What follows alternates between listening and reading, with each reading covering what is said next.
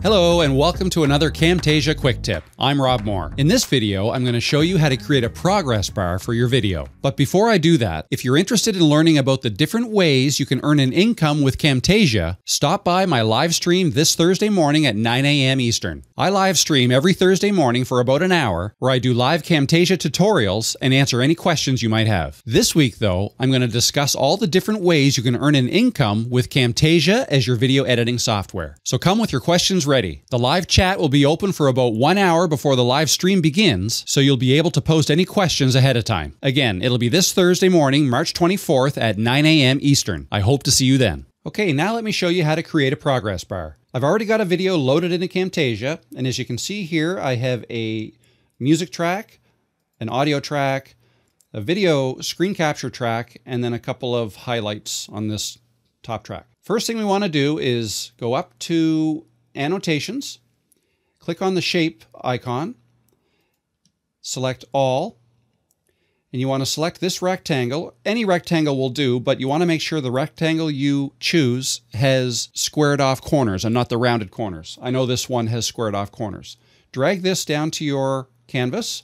It'll also appear in your timeline. Now you want to adjust this on the timeline so it stretches across the entire video so that the progress bar will display across the entire video. Next thing to do is to adjust the thickness of the progress bar and also make sure that it stretches across the entire width of the canvas.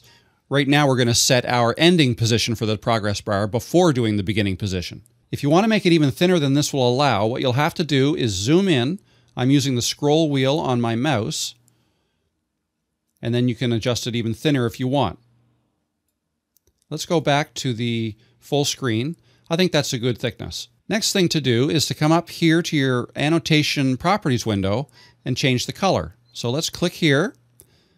For this one, I'm going to go with a red color.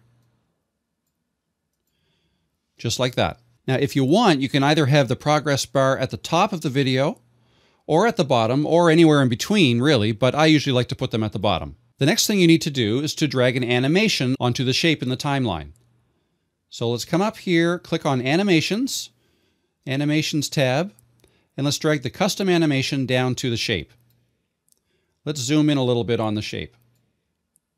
Okay, our ending position is already set for this progress bar. So what we want to do is highlight the beginning of the animation and then move the progress bar to its beginning location. And in this case, I want it to start right here off the canvas. And now we want to stretch this animation across the entire length of the shape in the timeline. So now what we have, let's click spacebar to start the playhead.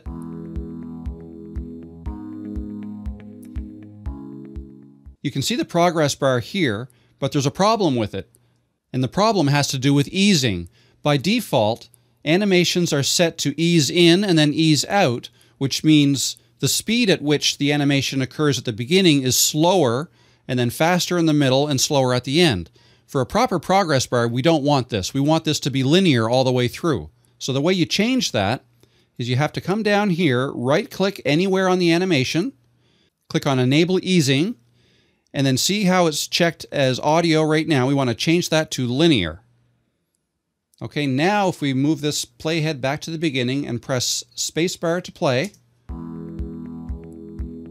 we can see that the animation of the progress bar is linear. And if you want to see the progress all the way across, you can simply just drag the playhead to make sure that it occurs when you want it to occur.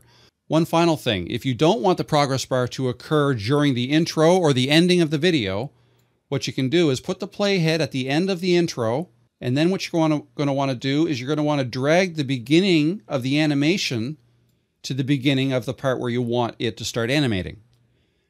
And then you want to do the same thing at the end. If you want the animation to stop, or if you want the progress bar to stop before the outro begins, place the playhead right here and then drag the ending of the animation right there. So now let's look at the beginning.